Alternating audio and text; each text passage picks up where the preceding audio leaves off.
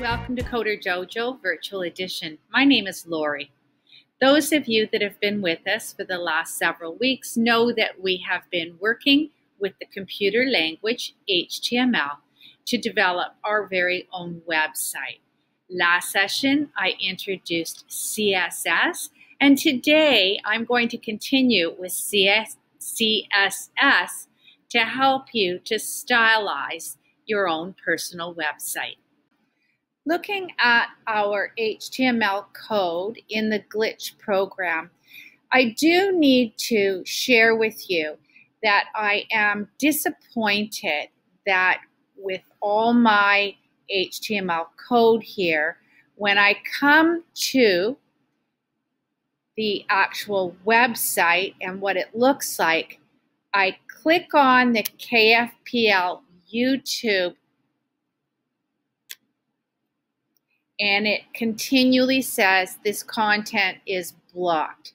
I'm not sure of the reason, despite multiple attempts at trying to find the reason why this website will not show up. It doesn't. And so what I tried to do was copy and paste all of this code into Notepad or text editor, and the link to the KFPL YouTube website does work.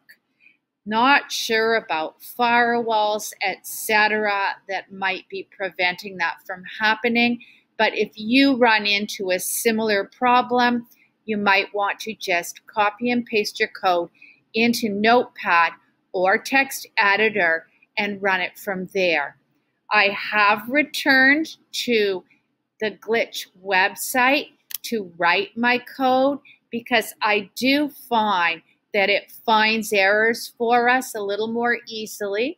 But if it becomes too problematic, we can always switch back to just using Notepad. To get started, this session we're going to work on changing the font color, size, and type on our website. So once again, we're going to be working within the head area of our website, and again in the two style tags. Our selector this time is going to be P, meaning that we want to change all of the text that is within any P tag in our document. We'll use our curly brackets. The property we need to use is simply color. Although I know it seems like it would make sense to say text hyphen color, that's not the way it's done. We simply use the word color, and HTML knows that means text color. We remember to follow by a colon, and I'm going to use the value green today. I don't think it's going to look very attractive, but it will stand out to help us make our point, followed by our semicolon and curly bracket. Let's get to work actually changing the color of the text in our paragraphs. So we're back up here in the head section. We can see that we've already got the style, opening, and closing tags. So we're just going to go here and enter a new CSS rule. We have to choose a selector. It's going to be P for paragraph, meaning we're going to make this change to the text in all paragraphs on our website.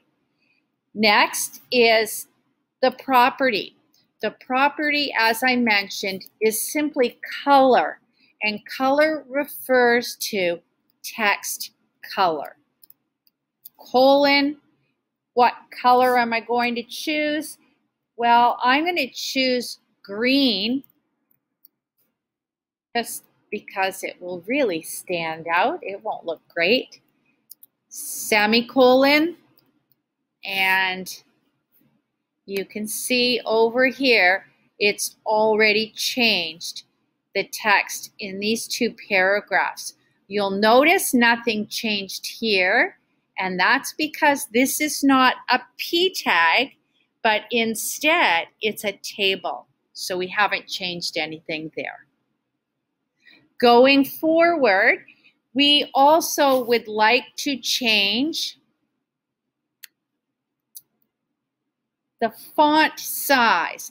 We're going to go right into this CSS rule following the semicolon, and we're simply going to say font hyphen size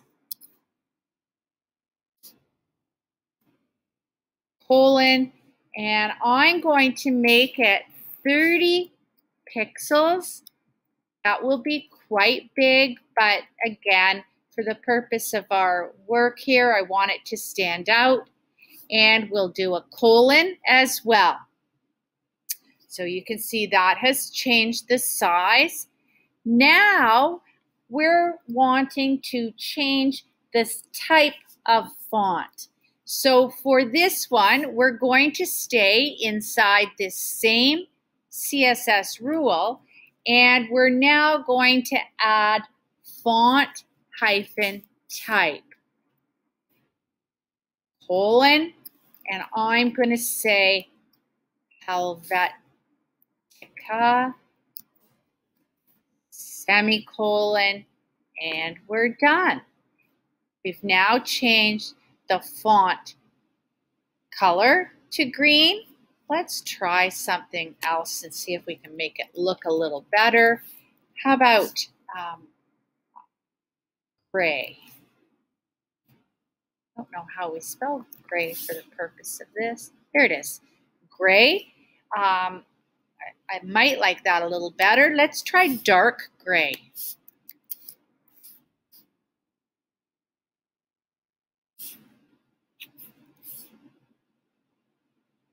There, dark gray ends up looking quite black actually. So we'll change that once again. I'm going to say blue this time. And there we have it in blue. We can change everything a little later.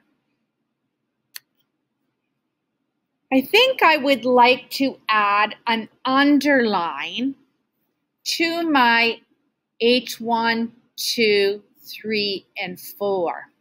To do that, we're going to stay in the same area in the head section. We've already determined that we're changing style. We're going to type what we want to change. I want to change H1, H2, maybe H3. Then we do our curly bracket, and I'm going to say border hyphen bottom.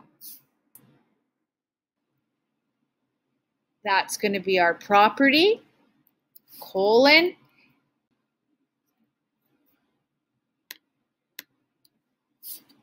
We'll type in that we want it 1 pixel. We don't even need PIX, just PX is fine.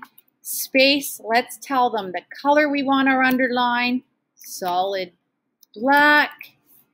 And you can see over here, each of those headings does have a line underneath in solid black.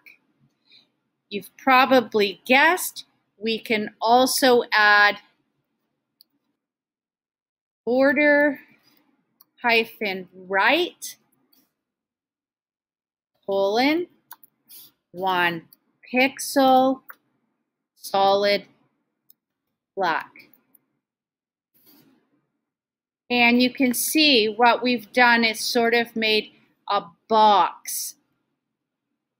Obviously, you figured out that we could also do border left, or border complete with no other parameter, and it would go all the way around. That's it for today. You can practice on your own websites to see if you can start to get them looking more attractive and professional. I might play around with the colors in mine to get something that I think looks a little better. But for now, this is the HTML code that I've used to make this website. We'll see you for the next session.